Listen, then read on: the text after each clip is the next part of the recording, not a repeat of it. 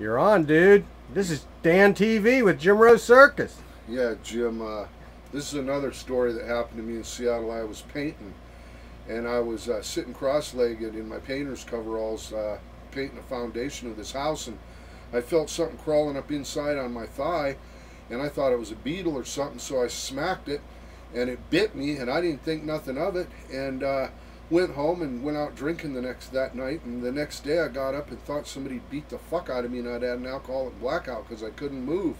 So I laid in bed for like 8 hours and finally got up and got in the shower, and I reached down and there was a thing on my leg about that big around, sticking out about 2 inches, and it was just green. It was a big pus ball, and what had happened is I got bit by a brown recluse spider. And for those of you who don't know what that is, it's one of the poisonous ones in the United States. And so I called the hospital, and the doctor goes, hey, he goes, just bear it out. He goes, it'll pop open in a day or two. And the next day when I looked at it, you could see the bite marks, and they were spread out about 3/4 of an inch from all the swelling. And I was in the shower washing it, and it broke open, and this green and yellow pus ran down my leg for like 5 minutes.